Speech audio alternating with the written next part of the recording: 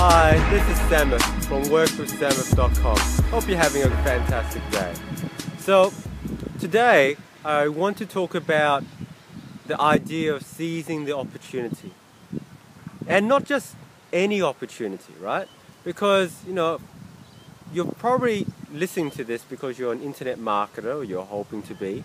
And every single day you're getting emails, or you're on webinars, or you're just hearing about all these fantastic new products or new ways of doing business that will hopefully skyrocket your business. You're also being pitched all these fantastic things that you can get into, which will hopefully make you a lot of money. I'm not talking about those opportunities.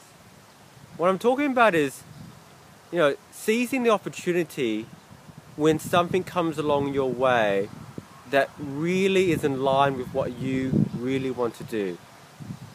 So, I'll tell you a quick story. I'm in my primary network marketing company, having a fantastic time. That's where most of my money is coming from at the moment. And I want to be a bigger leader in this company, because I know that if I'm a bigger leader, I will actually attract other leaders. So, what I've been focusing on for the past couple of months is my communication skills. And so I've been doing Toastmasters, looking at courses to improve it, because I think you can always improve. Not just giving people information, but how to better persuade people, how to entertain people, and how to inform people. This whole time, my main goal is to become a better leader, better communicator. And I've been seeing all these other leaders go up and do their own, do their own meetings, and I really wanted to run my own meeting. I've been helping out a friend do her meetings for a while, until one day, just a couple of days ago, I called into her because I was dropping off something for her, and when I saw her, I knew something was wrong, and I found out she had laryngitis, and I was going, oh no, what are you going to do? She's going, I don't know, I just have to, I'm just hoping that I'll be better by then. And instantly, without thinking, more as a way of seeing that I could help her, I just said, you know what, I'll do it. I'll run the meeting for you. And she said, I was hoping you'd say that. I got all my stuff together. I spent like 4 hours creating this PowerPoint presentation. I got up and I did the meeting. And I'd have to say it was a success. There were people there and they signed up, and we had a great time, and I got really good feedback from it. For me, that's an example of seizing an opportunity. I was preparing that whole time.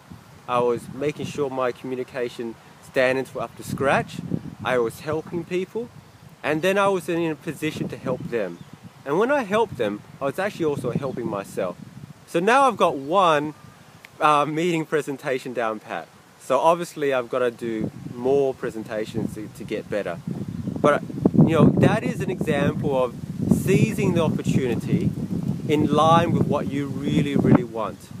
Not just seizing any opportunity, because not all opportunities are equal. How do you know if it's the right opportunity?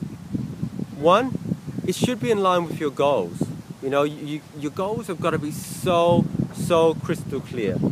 When you see these opportunities of how to make money online, and they're not in line with what you do, it instantly makes it easier for you to go, you know what, I'm not doing that. Or another email marketing course. You could say to yourself, I want to make sure that I really implement the last email marketing course I've done. Absolutely. Seize the day, seize the opportunity.